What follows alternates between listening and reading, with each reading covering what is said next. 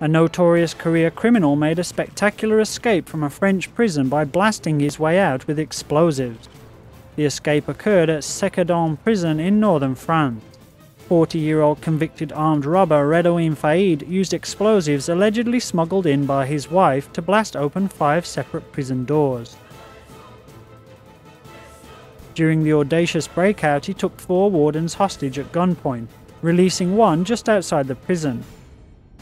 Before driving off with the others in a getaway car, Faid released another guard several hundred meters from the prison, and the final 2 on a stretch of highway.